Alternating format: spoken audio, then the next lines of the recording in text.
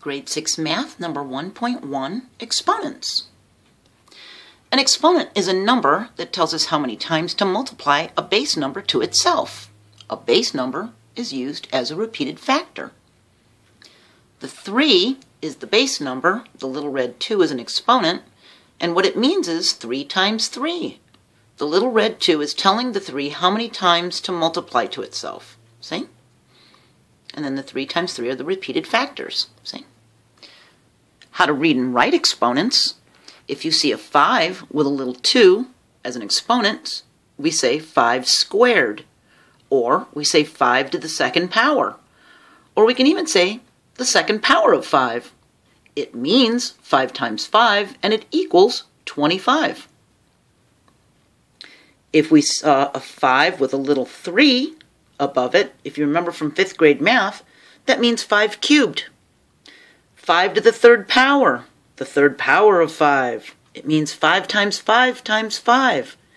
It means 125, 125, okay? Do you remember last year when we were doing cubes?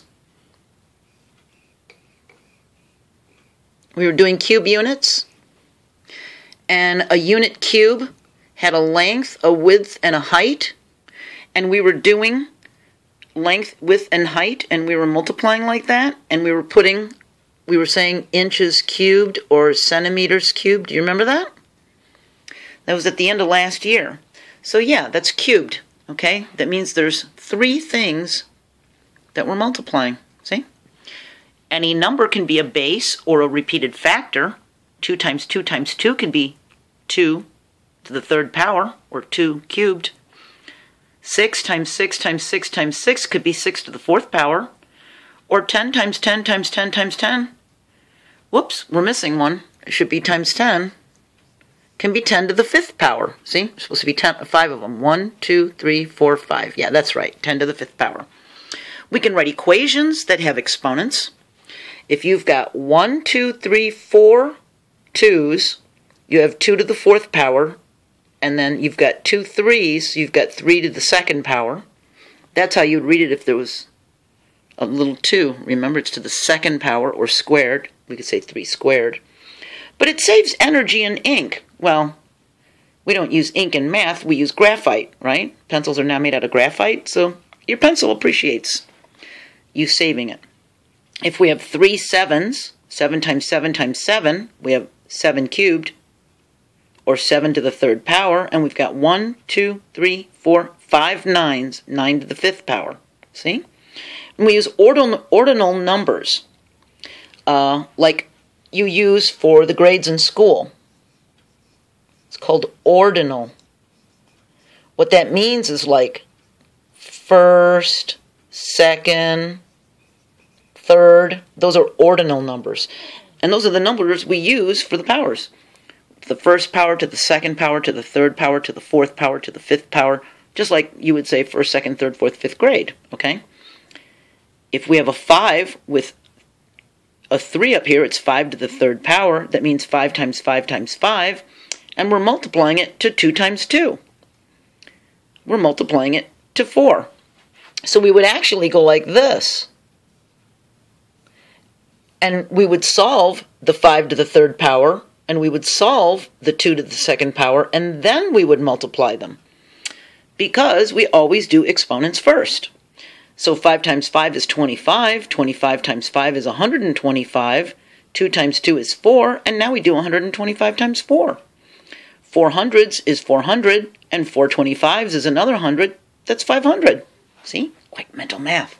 Okay, but be very, very careful, because 2 to the third power does not equal 3 to the second power. They are not interchangeable. It's not like 2 times 3 or 3 times 2. It is not like that at all. 2 to the third power means 2 times 2 times 2. 2 times 2 is 4, and 4 times 2 is 8. 3 to the second power is 3 times 3, that's 9. So don't think that that is what you're supposed to multiply together. It's telling you how many times to multiply this to itself, okay? Powers of 10 are written as exponents. 10 to the third power means 10 times 10 times 10. And a real cool, tricky rule, whatever the exponent is on the 10, this works for powers of 10. It doesn't work for these guys. But if it's a power of 10, whatever the exponent is means you make a 1 and that many zeros. It works. It's very quick and cool. So if you see 10 to the 5th power, you write a 1 and 5 zeros. 10 to the 7th power, you write a 1 and 7 zeros. Okay?